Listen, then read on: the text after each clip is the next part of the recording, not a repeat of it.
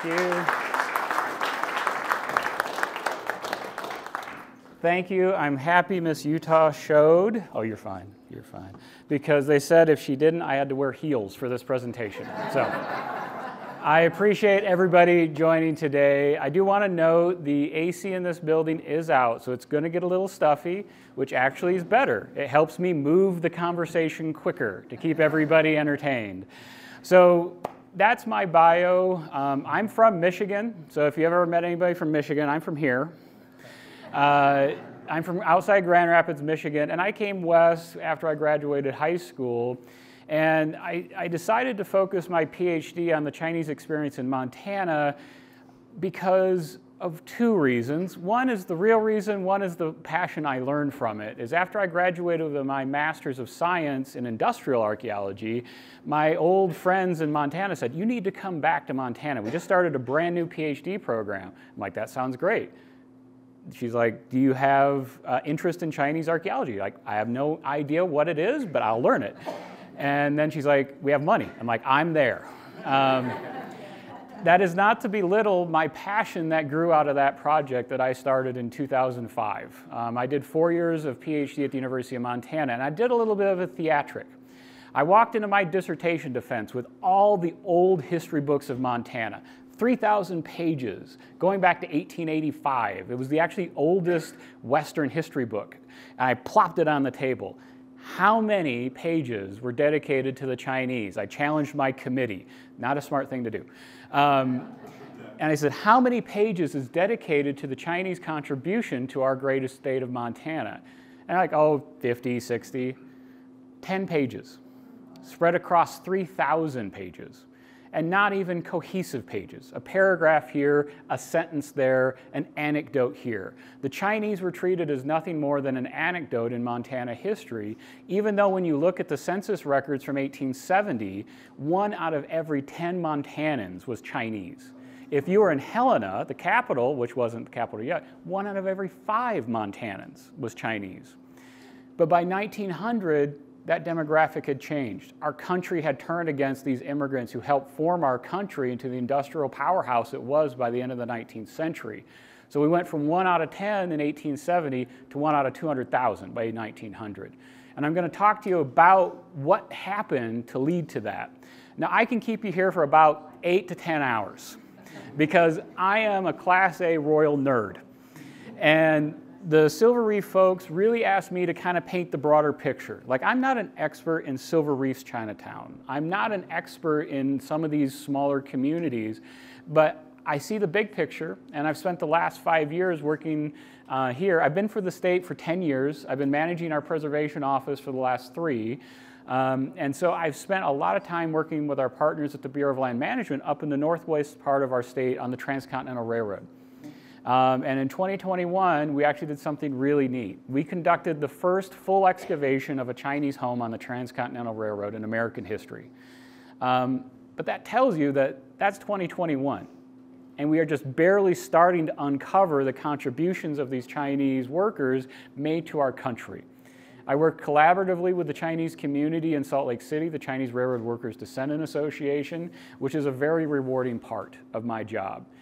A lot of archaeologists, we do important work, but oftentimes it's not meaningful work.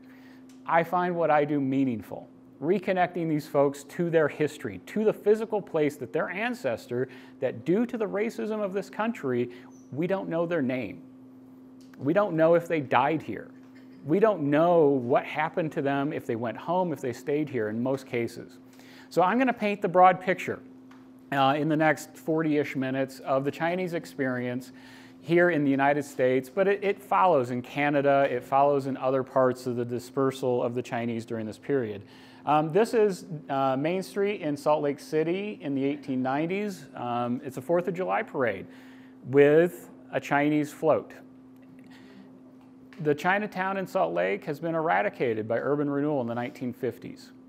And so we've systematically removed most evidence of these important pieces of our history because we pushed them out. And I'm going to talk you through that. But I always like to start with the why. I'm looking around the room and I'm seeing a lot of folks. I bet there's Jansons and Hensons and all these McCormicks and McDonald's. Like, we know our history. We fled Europe for one reason or another, whether to seek investment in a new faith or because of death, famine, or war. Well, we don't think about why were the Chinese even in our country. So I'm going to take us all the way back to 1611. I'm going to go back to the mid-17th century. So China as we know it really formed with what's called the Qing dynasty. That's when China pretty much stretched its elbows to its current boundaries, including Mongolia.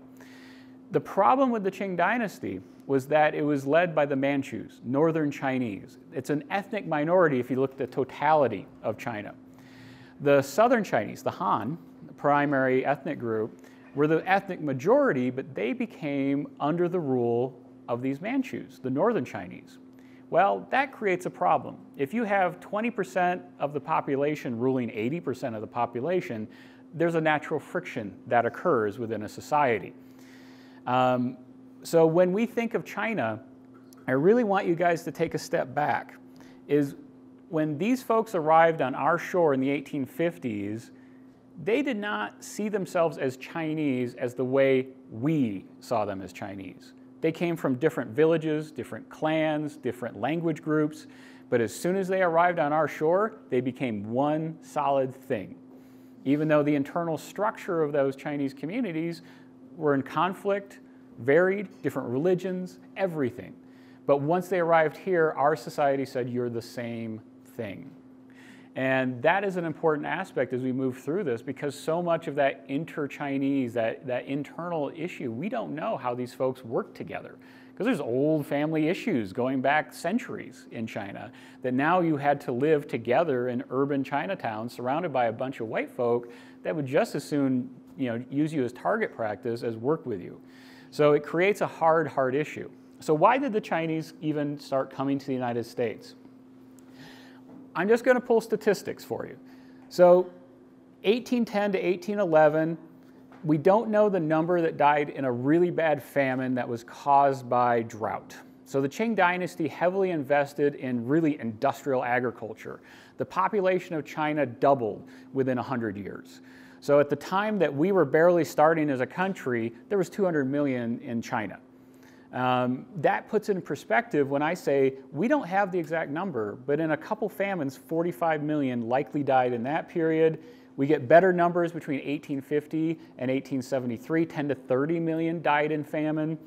And so you can see these numbers, but I want to put my ancestors, my Irish ancestors that I come from, my potato stock, the famine that we learn so much about in history, the Great Irish Famine, only costs about 1 million lives. Put that in perspective to what the Chinese were dealing with in the 19th century. 50, 60 million dying in famine and related diseases. That's a big issue, right, for a population trying to make itself work. Well, another issue occurred. You've learned this probably in school as the Opium Wars. I hate that term because that term originated in the 19th century. We started tagging Chinese immigrants in a connection with opium because it made it easier for us to pick on them, right? If we connect somebody to a drug, fundamentally, we have superiority over those people. This was not an opium war. This was a trade war. So with the Qing dynasty, they kind of closed their borders in the 1700s and said, we're not going to trade with these European powers because we want to invest in ourselves. It was a very Confucian ideal. Invest in yourself, invest in your community. The whole hierarchy of Chinese life was at the top you had the emperor and scholars and diplomats. At the very bottom of the social scale were merchants, people that were out for personal profit. Look at the rest of the colonial world, thunk, right? The people with the most power and influence are those with the money, the merchants. And so it was completely disconnected from a Western style of thought. Well, the British Empire did not appreciate that. They had India, they had Pakistan, they had Afghanistan, Sri Lanka, Australia, New Zealand, all these areas around China. And guess what the British liked? They liked tea, and they liked fine porcelain, and they wanted silk. And they wanted it from China real bad, and the Qing dynasty is controlling the export of all these commodities. Well, and the Chinese are like, we don't really want your stuff. Your stuff is kind of crappy. So the British Empire is like, well, we have opium. You guys smoke opium, right? Well, not really. So in opium, in the Qing dynasty, was the elites would smoke it. Think of like the cocaine of the 1980s, right? Like only those high-ranking businessmen had access to cocaine. And so opium before the Opium Wars was limited. It was highly expensive. Your common Chinese person would not have access to smoking opium. But guess what? India, Pakistan, and Afghanistan then and is today is a lead producer of opium. Those were British protectorates. And they said, here's a huge market that's already predicated that could smoke it if we give it to them cheap. And so that's what led to the Opium Wars, is the British Empire attacked China's sovereignty to force in cheap opium to export porcelains and silk and teas. That destabilized the entire country because for 200 years, the Qing dynasty had looked inward. Meanwhile, the British Empire had become the most powerful military in the world. And so suddenly when these two parties came into contact, the Chinese had their butt kicked every single time. They had not kept it with modern technology of warfare.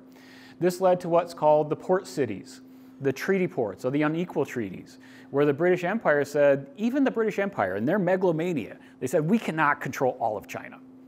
But that wasn't their focus. They wanted to control trade in and out of China.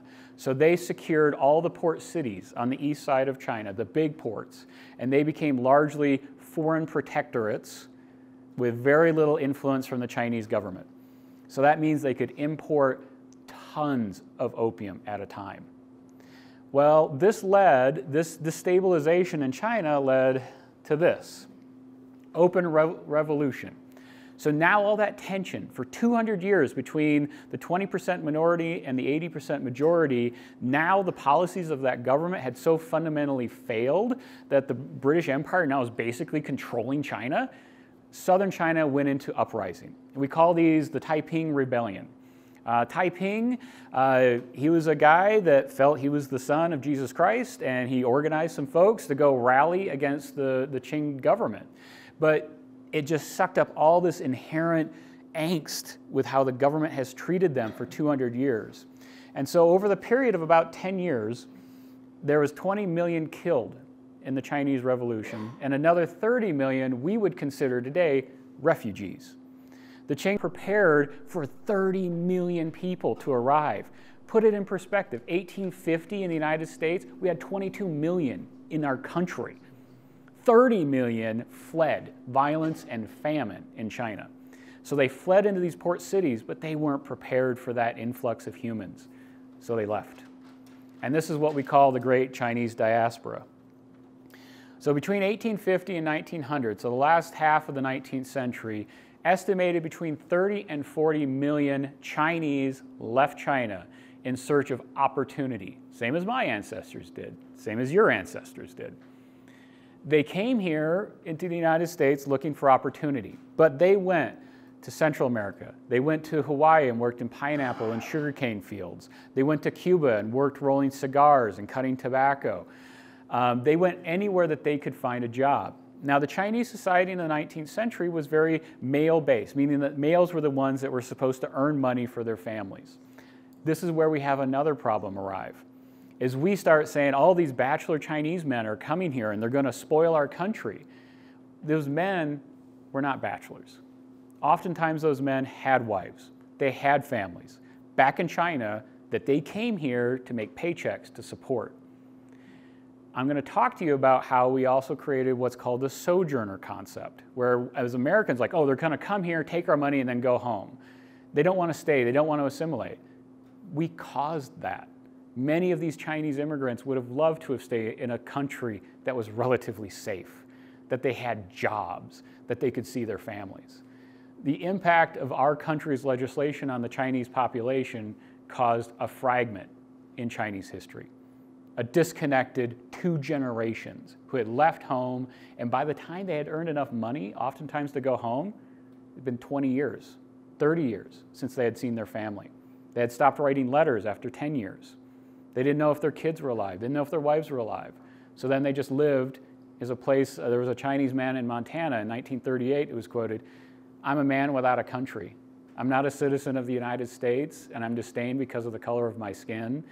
And I can't go back to China because I don't know who those people are. I left the Qing dynasty, and now it's a Republican revolution. It's a Republican state. I don't live in any world." That's the impact we had on the Chinese. So I'm going to try not to bum all of you completely out, but it is history, and we can learn from it. That's my job as an archaeologist, is how can we do better by the next wave of immigrants? So if you look at this migration from 1870 to 1900, about 30,000, 40,000 came from Japan, over 200,000 came from China, but then you look at the other side, 10 million came from Europe. But you know what shows up in the newspapers in the late 19th century? We're going to be swarmed by the yellow peril. There's going to be so Chinese everywhere. It's like 10 million or 200,000. I don't consider a risk if you're looking at numbers. But again, it was white versus non-white, right? It was a different perspective. Even though when my folks, the Irish, showed up, because we were Catholics, oh God help us, when we arrived in New York City. So if you were that, let's say, 25-year-old Chinese man, you just lost your village, your family had been attacked, many of them killed, you hadn't ate well, and you arrived in Hong Kong. And people start talking. There's a place across the ocean that you can reach your hands into the water and you can take out chunks of gold and you can keep it. Wouldn't that sound like a dream? And so the Chinese have a term for it, Gumsan, Gold Mountain. That's what North America became. It was the place of everything was in gold. The streets were paved for gold. But that was the story, right? Those are the people that needed that story in order to have hope.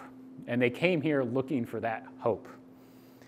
So when the first wave in 1849, right, we have the gold, the gold miners. We have a crappy football team. I'm a Broncos fan, but it's named after the gold rush, 1849. But by 1850, you saw it, right? We're in the middle of the Taiping rebellions. We're in the middle of the Opium Wars. China was destabilized. There was millions of people looking for hope. Suddenly, the gold strikes. Chinese start coming over, small at a time. But before 1850, there was about 400 Chinese in the entire country. By the mid-1850s, we started getting into the 30,000 range. So it was a migration impact. But because of that, California passed a miner's tax. But it only applied to those born in Asia. So $4 a month just to pay to live in the state and mine. $4 a month doesn't seem like a lot, but if you're working at maybe 50 cents a day, it does add up after a while. So after they arrived for the gold rush, the Chinese started going to other sectors. And in Silver Reef, probably none of these guys went into actually mining. Hard rock mining, underground mining, largely barred Chinese from participating because most of them had either large capital, which means labor unions somehow around, or just the basic racism. And so most Chinese never worked in underground mines. I can only find one example in the US where the Chinese were used in underground mines, but they were used by the mine company to break a strike. And then guess what happened to the Chinese workers? They got attacked, they got shot, they got lynched. So we have the Chinese going into what's called placer mining, which is that loose gold that's in creeks, the old classic gold panner. That was something the Chinese could participate in because the big mines started going to the big underground works, and they didn't care so much about the surface mining. Railroads, which I'm going to talk about. Gardens. Like, I have no doubt in my mind that there was a Chinese garden in Silver Reef. It is an indicative part of a Chinese experience because these people were largely farmers. And guess what? All these rough and tumble, burly guys didn't really care about having fresh vegetables on the table. And so a lot of the things that you see after this were what we call mining the miners. Service-based industries, laundries, restaurants, gardens. So while the Chinese were barred from participating in the mining directly, they just took it out of the pocket of the miners because they were serving a purpose. A lot of these communities were largely male, white male. So they didn't have their wives or their daughters there to do those, feminine tasks, if you look at the 19th century perspective. The Chinese men were more than happy to take those tasks because it made them income. We do have, like I mentioned, the Chinese worked in shoe factories up in Tacoma, sugar refinery in Hawaii. But let's talk Utah. So 1860, these are census records. 0 Chinese in Utah territory. By 1870, we jump above 400. Guess what happened between 1860 and 1870? We built the shiny railroad on the back of 13,000 Chinese workers. That finished here at Golden Spike, Promontory Summit. 1880, plateau, you see Washington County bump. That's the Silver Reef effect. All those Chinese were right here. During the silver boom of Silver Reef in the late 1870s, created this little influx here in Washington County, but then you see by 1890 and 1900, it disappeared again. That's a mining town history. There were probably still Chinese here, they probably just were not enumerated. Same as we had in the last 2020 census, the people that most likely to not be documented are those that are not citizens, that do not speak English.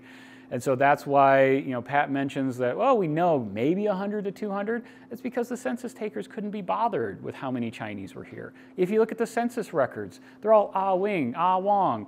That's useless from a genealogical standpoint. It's like Mr. Chris almost to that point. And so because of the racism, you can't even do a lot of genealogy on most Chinese that immigrated. Versus my ancestors, I can track back all the way to Ireland and all the way back to the Plymouth because our names tracked. The Chinese names didn't track in the census records. You see 1890 to 1900, a boom, drop. That was not natural. That was legislative, and I'll talk about that. Transcontinental Railroad, this is where I've done a lot of my time, up on the northeast or northwest corner of the state. So in 1863, or 1862, right, Lincoln passes the Transcontinental Railway Act, connecting Sacramento to Omaha, Central Pacific coming from Sacramento, Union Pacific coming from Omaha, Nebraska. Well, the east side is mutts. They're Irish, they're Civil War veterans, they're freed slaves, they're all these folks, just mutts. The west side, they kept trying to use white folk. And they tried building out of Sacramento. And every time they got a couple hundred yards, someone would yell gold, and all their workers would disappear into the mountains. Because who wants to swing a 5-pound sledge 8 hours a day or go up into the mountains and get rich? And so they couldn't keep a workforce. So Leland Stanford, the governor of California and at Stanford University, he hated the Chinese. He was a very anti-Chinese guy. Most of the folks for the Central Pacific were anti-Chinese. But a foreman in Sacramento said, I have these 100 guys, Chinese guys, they're working on a siding, they show up to work every day, can I put them on the main line? And so sure, put them on the main line. They built 3 miles in a day. They spent 2 years building 3 miles. And so Stowbridge, who was the engineer, sent that report to Stanford. Stanford and Crocker had a meeting, and he issued an edict to Chinatown in San Francisco, I want 15,000 by the end of the year. And they got 13,000 in 6 months. That's because of that pressure in China. All these people pressing up against that glass, waiting for a chance. We gave them a chance on the Transcontinental Railroad. And then from 1864 to 1869, they were 3/4 of the workforce to build our Transcontinental Railroad, spending 2 winters in the Sierras, tunneling out 11 tunnels, 1/4 inch a day through solid granite. Those were the Chinese contributions to our nation's history.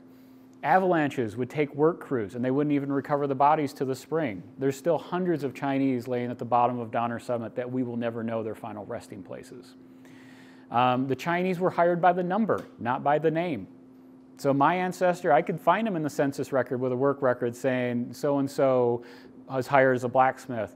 You look at the Central Pacific, Wong Wing, 100 Chinamen.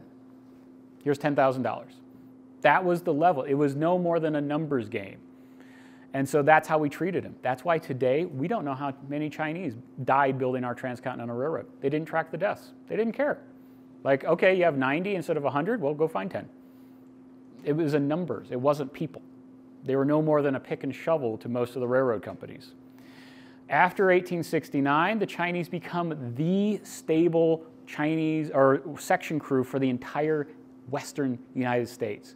Every section crew maintaining the Transcontinental Railroad from Omaha to Sacramento was Chinese. Then we built the Northern Pacific, the Southern Pacific in 1882. Both of those, 3/4 Chinese workforces, maintained by the Chinese after it. They were the functional lifeblood of our railroads, which allowed the United States to become an economic powerhouse in the 19th century, these railroads. And those Chinese workers from this situation in China were the backbone of that experience.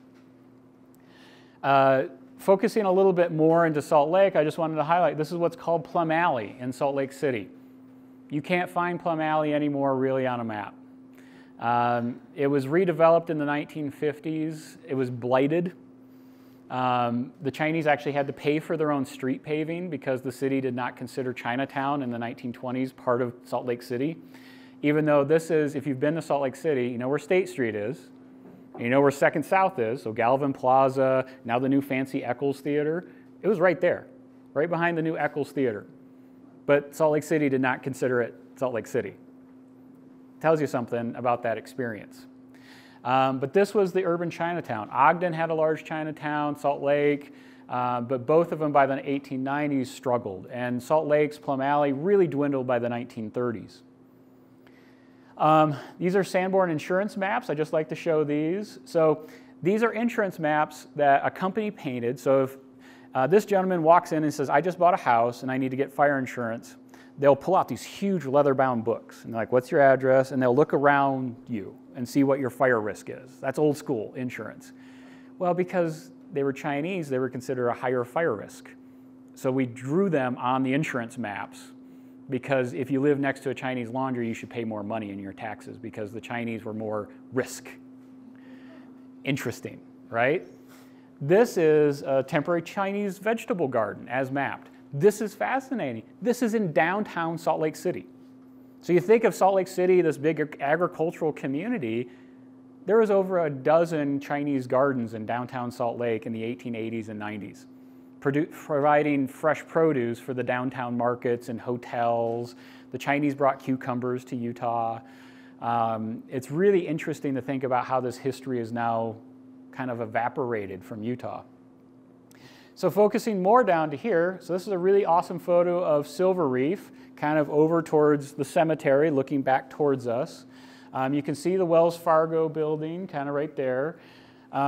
Chinatown is below us, kind of down the wash. Most Chinatowns were kind of on the bad side of town. They were next to the red light district. They were away from the commercial core. Silver Reef is not that much different, even though Silver Reef kind of boomed and busted quick, so you didn't have that big build out of a downtown necessarily. But just to give you an idea, that's it in the 1880s. You know, I overlaid a photo on that, and you can kind of see that same angle today. Still see the cemetery down here. The Chinese would not have been allowed to be buried in a formal cemetery. They would have been not allowed to be buried in consecrated Christian ground. And so they would have had to find a different cemetery, and we're working with Silver Reef right now to try to identify that. Looking more into mining in Silver Reef is we have Sam Wing, who's kind of the guy here in Silver Reef. He was a merchant. Most of these communities would have had one or two Chinese merchants. Now remember, all the way back to when I started, the merchants in China had no power. Remember that? Well, guess who had all the power in the United States? Merchants. Whether you're, a president who owns a bunch of companies or you're a guy that owns a store, you had power. And so Chinese merchants had huge power here in the United States because they now controlled immigration. So they could say, reach out to their uncle or cousin back in China and say, I need 50 guys for this new construction project. They would gather up largely their relatives or wherever was at the dock, put them on a boat, bring them over, and start them to work. Merchants now were the brokers. Merchants now were the folks that had control of what came in. And so that put these folks in a lot of power. Chinese merchants in the 19th century wielded an amazing amount of power over the other Chinese because they were beholden to them for their economics. That's who gave them their job, but then also to practice traditional foodways and culture. You had to go to their store to get that. You're not going to find that at another dry goods store. So these folks like Sam Wing had a lot of money and power because of that control. And then this really cool 1879 plat map that these guys have here at Silver Reef, you actually see Wolong, Ying Sing Song, let's see, his store, yeah, right here, Sam Wing, that was his lot right here, which would actually been only 150 yards behind us. So Silver Reef is just a small portion of that national story. We boomed, we busted. That's a mining town. That's how they roll. But the contribution that the Chinese had here, we don't know very much about. Because if I did newspaper research, coming down here, I'm like, I'm going to see what I get. Oh, yep, there's the story about the Chinese gamblers. Yep, every mine town has that story. Oh, there's another story about how the Chinese started a fire, which you actually read the newspaper article, it sounds like one of their stores got lit on fire by an arsonist. So I don't really blame the Chinese for that one, but it was how we impacted them. And so when you look at the stories, it's not like so-and-so sent a letter home to their family, right? Like my ancestor would have gotten in the newspaper. It was all these sort of caricatures, not the people. And that's something that always reoccurs everywhere I see a Chinese story. It's very rare to learn much about a person in this history. And so Silver Reef just fits into a broader scale. And so now I want to go into Bummertown for a minute. These are offensive. I'm putting it in here for that reason. This is how the Chinese were being conveyed in the 19th century. This is a rat killer, where they're using a Chinese man depiction eating a rat. It's a rat killer. It's a poison, and it struck a chord with American society. On the right, there's a Harper's Weekly. This crazed Chinese man with pistol and torches and a knife killing this poor innocent Victorian woman and is going to rampage throughout our country. So only 2 years after the Transcontinental Railroad was finished, the United States went into an economic depression because those same two railroads both bankrupted. Well, guess what? In a recession, we start trying to find somebody's got to be to blame for why we're having economic problems. Well, who's the new one? Well, the Chinese. They are here in the thousands. They must have helped destabilize. They're driving down good wages because we can pay them less. Not blaming the companies for paying them less than the white laborers. We're not going to do that. So a lot of the rhetoric we see in the 1870s, including advertisements, newspaper articles, is what we call the yellow peril or the Chinese problem. In the 1870s is when we start seeing legislation trying to attack the Chinese experience in our country. And one of the first ones I want to highlight is the Page Act. So 1868, we have a Burlingame Act, which was just a handshake agreement between the US and China saying, please control your immigrants. But then they're like, send as many as you can for the railroads. We want that cheap labor. So I maybe rewind quickly to the railroad story. So the Chinese were being paid $1 a day to build the railroad. White crews, $1.50 a day. When the Central Pacific said what their pay rate was, they said they were being paid equal. Well, it wasn't equal, one, in dollars, but two, the Chinese were required to hire their own cooks, supply their own food, and find their own housing. The white crews had a cookhouse, they had food supplied, and they didn't even have to pay for their equipment. The Chinese crews had to buy their own picks and shovels in many cases. So that $1 a day gets dwindled pretty quick, right? So it's not an equal pay. In the 1870s and 1880s, we get what's called the Opium Acts, which are the first attempts to really start targeting the Chinese with legal attacks. Like, how do we force them out of a community that we don't want them anymore? Well, let's make smoking of opium illegal. Well, let's talk about that elephant in the room for a minute. We call the opium, Chinese and opium are one thing. Well, remember what I said, before those trade wars, not many people in China smoked opium. But now, if you guys take one sociology course, or if you even watch CNN, what are the indicators of someone using drugs or alcohol? Death, trauma, pain, dispossession, refugee, right? All these social indicators of how in 2023 we see populations at high risk for drug abuse. That's what the Chinese were dealing with. But you couple it with British Empire, like, let's make opium as dirt cheap as possible because we'll get everybody hooked on it in China. So when they arrive over here and they're smoking opium, we started like, well, look at these drug fiends. They just love drugs in China. You got to look at that bigger picture. How? Why? Chinese weren't allowed to go to white doctors in the United States. So how do you deal with a broken leg and that pain? Probably some of you in here have had a surgery and you've probably had an opiate after that surgery. Well, there's a reason you took an opiate. It's a really good pain reliever. And smoking opium is actually not chemically addictive. It's just habitually addictive versus opiates, which are chemically addictive because we've refined them. And so connecting the Chinese to opium was a choice by our nation to allow more restriction of a single group. We accommodate them together. I want to highlight the Page Act. Guess what? Page Act, 1875. We're in the middle of our nation's recession. The Page Act says, hey, it's an immigration law, and it's dealing with some other immigration, but it said, we're not going to allow any Chinese women to immigrate to our country because they're being brought here for immoral purposes.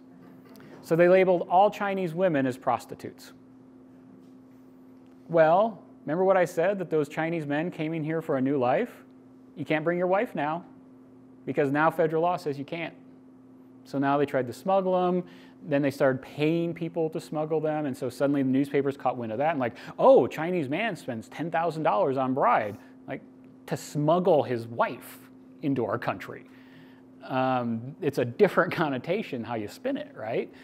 So the Page Act cuts off the women, because the one thing that was really targeted is like, well, we want the labor, we just don't want them to stay. So you took the women away. 1882 is what we have in our nation as the first federal law targeting a nationality from immigration. It's what we call closing the gate. In 1882, Congress passed the Chinese Exclusion Act, which forbade the immigration of anyone from China, period, unless you were a scholar, a diplomat, or an acrobat. Weird categories, I know, but it's Congress. But it was the first law to target a Chinese or a nationality from immigration. By 1892, the impact of this was so dramatic. Nationwide, the Chinese population just stalled and started declining, because as people were starting to go home or dying, they weren't being replaced. So 1892, when the Exclusion Act came up for renewal, Congress was like, hey, this worked out really well. What we should do now is deal with the ones here. So we passed the Geary Act, which is the first federal law requiring a person to carry a photo ID at all times. Guess who had to do that? The Chinese. They were not allowed to be citizens. So you had to have your papers with you at all times. And if you were caught without your papers, deportation. The only place you could go get a photo ID was a federal courthouse. So if you were a Silver Reef Chinese man, closest federal courthouse, probably Boise, maybe Southern California. So you'd have to pay all that trip to go get a photo ID on a base wage. Most Chinese did not register because of those restrictions. So by 1900, you saw that plummet of the Chinese population in Utah. That's a nationwide plummet because there's no new immigrants coming in. But guess what? There was still need. We still needed labor on these big railroad projects. And so we just found somebody else. So in the 1890s, railroad companies started targeting the Japanese. They started targeting Greeks and Italians. By the 19-teens and 20s, we started immigrating Mexicans. It was just the next immigration group. And then guess what? As that group grew, federal law to try to restrict them, or state law to try to restrict that. The Chinese were just the first view. I like to include this little newspaper clipping from Virginia City, Nevada. Come join the grand, democratic, anti-Chinese torchlight demonstration. How do you think that ended? It did not end well for the Chinese community in Virginia City. Chinatown was burned down through this democratic torchlight demonstration. Throughout the 1880s, we also see an increase in Chinese violence. When you make somebody beating a stick so much, at some point it's going to flame. And suddenly it now became almost okay to attack Chinese in every corner of our country. 18 men are lynched in 1871 in Los Angeles. Denver, one dead, 50,000 in property, but they actually torched Chinatown in Denver in 1880. Tacoma, no deaths, but they actually went door to door. They passed an ordinance saying no Chinese could live within the city boundaries of Tacoma. So they went and seized the property, went and seized the men and the families, loaded their bags, took them on a train outside the outskirts and dumped them. That law was on the books throughout the early 20th century as well. Rock Springs, the worst known Chinese massacre in our nation's history. I'll talk about in a second. Vancouver, Seattle, I could keep going. I could keep going. It was just violence after violence. We've had 4 lynchings in Utah state history, 3 African Americans, 1 Chinese, for having relations with a white woman. in Karen, Utah. He was hung off a railroad bridge. So we attacked the Chinese. The Rock Springs Massacre, so the same Chinese who had such a major contribution to the building of our Transcontinental Railroad, the Union Pacific owned coal mines in Rock Springs, and so they used the Chinese there to actually break a strike. It was very, very bad for the Chinese in the end. The striking coal miners surrounded Chinatown, marched in from 3 directions, and burned many of the Chinese men alive in their homes. Those that tried to flee, they shot them in the back. The Union Pacific actually brought in the Wyoming militia and National Guard to escort the remaining Chinese out of Rock Springs under armed guard. It's because we sanctioned it, right? We said that was okay. No real arrests or punishment were ever made on this. The worst punishment of this one is the 2 guys, they were posing as federal marshals. That's what they got them the most charge on, not the actual death and murder. So let's talk about death. Sorry to bum everybody out, but I will end on a high note, I promise you. So let's talk burials. We have the same story here in Silver Reef as we have in many communities. Many of the Chinese that came here had what we called an insurance policy, that if they died here, they would be buried, and then after a 2 or 3 year period, someone would come back, unbury them, pack them up, and ship them home to their families. It's a very family-based, group and ancestry and death. And so if you're here with no family, you kind of exist in this no land. And so it was a very harsh reality of if I die, I need my bones to go home to my home village so my family can take care of me. Well, we have stories here of a Chinese man coming here, I forget the year, and excavated the cemetery. And everywhere I go, like, oh, someone came and collected all the bodies. I'm like, no, they didn't. They collected some of the bodies. There's still people in this ground. There's people that didn't have the insurance. There's people whose markers got lost. There's people that didn't have money or didn't have a family. There are people buried in every one of these old Chinese cemeteries, every single one, and we should treat them as hallowed ground. You see that everywhere in the American West. I've dealt with this in Helena, Montana, where they built the Chinese cemetery outside the formal cemetery in Helena, and in the 1980s, they fenced it out. So it's in this back field, and that's where they dump their grass clippings and tree branches, and there's a funerary burner and tombstones, and I'm like, there's people buried there. Oh, no, the Chinese got all their dead in the 50s. I'm like, no, they didn't. I have a record of 13 Chinese paupers who were dumped in a mass grave. Well, we don't believe you. And so it took a newspaper article in the Helena Record for them to actually fence it in. Somebody might have said they were racist. I don't know who that would have been. But it's really an important story is when we think about these burial grounds, we need to think more than the stories, we need to think the reality. And there's so much of these experiences we don't know because we don't have their letters.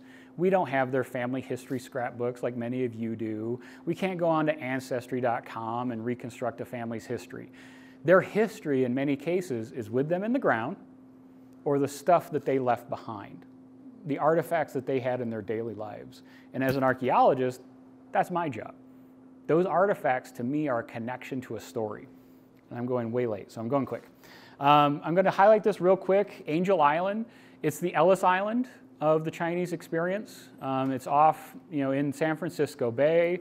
It's where after, really 1900, all the boats coming in from China would be stopped. They would put them in basically prison barracks, and then they would question them for months. One guy was held there for 4 years in order to regain entry into the United States, and finally said, I'm going to go back to China.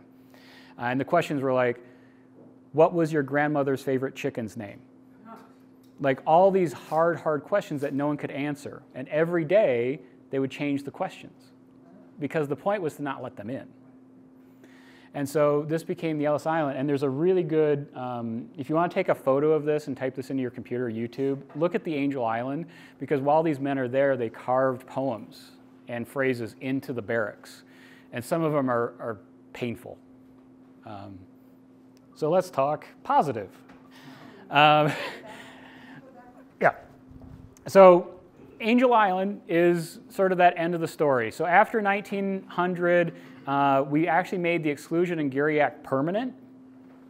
We said we don't want any Chinese in this country, all until 1943. 1943, guess what? The Chinese had a little bit of a leverage. They said, you want our help in World War II? Let's change some laws. And so that's when we see the change. We see the change, we see the repeal, we see a quota system until the 1960s, and then what we consider our modern immigration laws. So we really see two periods of Chinese migration. Exclusion Act era, post-World War II. Two different eras. One hardly knows much of the other because of that 50 years of racism that disconnected those entire populations. And as a scholar working in the United States, guess whose letters aren't in museums or in archives? The Chinese. They went home. Those letters are in China. And so we're just starting now to work in China to figure out those trans-Pacific connections. But I want to say this. I worked a lot with the Chinese community. And as much as this is their history, I love working with them because they say despite. Despite that, look at what my ancestor did. Despite this, they built a railroad. That is the right perspective. We can learn from this painful history.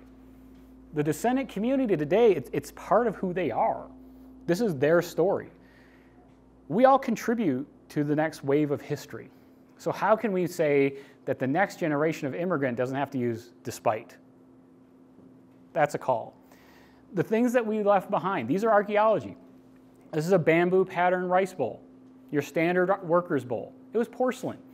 The Chinese beat us to porcelain by about 2,000 years. This is a ginger jar. So this was imported dried ginger. This is the base of a Chinese for flowers. These are all on the railroad, the Transcontinental Railroad. These were the things that these men, women, and even children. I have a 14-year-old kid that was listed in the census swinging a 5-pound sledge 10 hours a day. Because guess what? I bet he was the oldest son still alive that had to support his family. So these legacies are there. And the concern I have for Silver Reef, and I've expressed it to Silver Reef, is when I walk through Chinatown, there's evidence of those Chinese workers. There's bowls, there's pots, there's jars. How many have been taken by bottle hunters and looters in the last 100 years? How many will walk away in the next 10 years by people just like, oh, this is pretty? But every time we take a little piece of that history, my ability to tell a story of a completely forgotten population disappears. Every day that something walks away from an archaeological site, you're ripping a page out of history that can never be put back. Because I don't know the names of every Chinese man that lived in that. I know some. But that bowl, that pot, we found peanut shells, we found coconut shells, we found ginkgo biloba seeds out on the railroad. That's telling me something. That's telling me about a person that came to our country and did something amazing, and we've all forgot. So, labor transition, I already talked about that. I'm over time, so I'm fast forwarding. I'd love you guys to check this out. Our poet laureate, she's now a former poet laureate, she was commissioned by the state to do an epic poem of the Transcontinental. And she's, of mixed ancestry. She has, Chinese history in her blood. She has Japanese history in her blood. She has white history in her blood. And so she did this amazing, it's now a book, but it's also an interactive online poem. And so you can click on different characters teaching different lessons about the Chinese. And there's some amazing, amazing things that she was able to do through poetry. So thank you guys. This is Representative Blake Moore, who, guess what, got the same spiel I gave you guys, because I'm passionate to let decision makers know. And there's something I always like to say. History and archaeology is sometimes like that 1960s Star Trek, where they could slide these really racist, like attacking society's racism into sci-fi because it was more consumable. Archaeology and history can do this. I'm not talking about our issues with immigration from Mexico or Central America. I'm talking about the Chinese immigration. But if you take some of these lessons, that's on you. I'm just telling you what happened in the past. So having lawmakers out there, and he was very much moved by the same story. Brandon Flint, the superintendent of Golden Spike, he's telling that story. Representative, well, she's now state senator, Karen Kwan. She's the first Chinese American state senator. And then Margaret Yee, who's been in our country over 60 years, has been a businesswoman in Salt Lake for over 50 years, an amazing matriarch of the Chinese community. And to me, this is where we want, right? Everybody working together to tell the story that's been forgot by history. And so I applaud Silver Reef for having this exhibit, for the interpretation in the museum, for thinking and working with us to preserve what's left of the Chinese community, because we all have a reason to protect this history. It's our history. So thank you guys.